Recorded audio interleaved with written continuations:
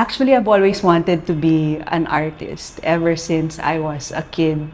When I was young, my family actually lived along EDSA. And during that time, the billboards of the cinemas then were hand-painted. So every time we would cross EDSA, I would look outside the car and think, I would like to paint something like that. I'm Rebie Ramoso. I'm a visual artist. I usually use digital art as my medium. I do hyper-realistic digital paintings, and lately I've also been exploring making abstract work by doing photography as well as digital mixed media. I started painting seriously back in 2004 when I went to the UP Fine Arts as a cross-enrollee then. So my focus was in studio arts, painting. And then I slowly shifted into digital art back in, I think, 2010 to 2011. But of course, back then, art was not really considered as a lucrative type of work. And so I ventured into another field, which was psychology. I think that was very useful in my art making.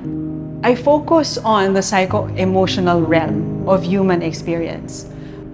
The incorporation of psychology is not only in the production of the art, but in my research methodology, such that even in the actual process of conceptualizing the art, I start with interviewing people, getting to know their stories. In fact, like this one, How I Forget You. So one woman approached me and then she said, you know what? This is actually what I went through when I had my divorce. So on that actual encounter, I had to work through that as well. I had to recognize what her experience was and to validate that, diba? And to see the connection that she had with the artwork. I've had several encounters with people who view my art and would tell me na, oh, I experienced this kind of grief. I mean, we are all connected in some way, but we have our own unique experiences of dealing with them. And that's what I want to capture in my artworks.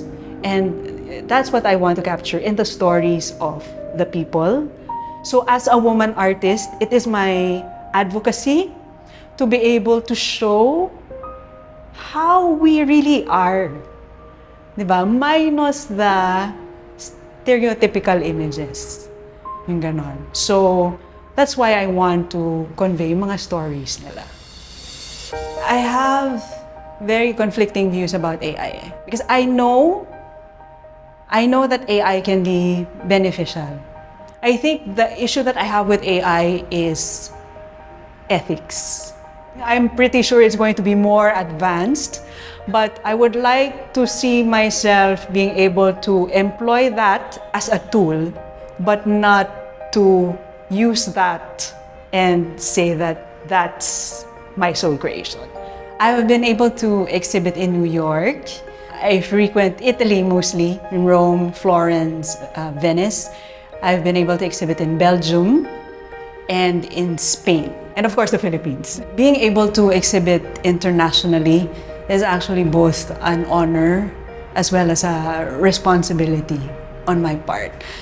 An honor because, of course, it is a blessing to be able to have the avenue or the platform to communicate or to share my work to a wider audience. And I think this is something that a lot of us Filipino artists aspire to, to have, diba? To experience.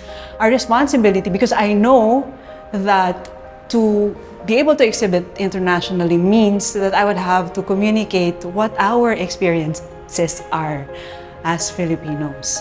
I mean, my inspiration, people's stories talaga. I'm excited talking to people I mean, not yung parang hindi yung parang, hi, how are you? Hindi yung mga under the weather na mga conversations, but intimate conversations with people spark my interest. That's when I start to integrate, when I start integrating stories of different women and thinking, oh, this could be a brilliant concept for an artwork. There's actually no boundary in terms of culture or nationality, because these are the things that we all go through. So, in fact, this type of art, or my art, probably has a more universal appeal or meaning, that it is something that others can find connection with.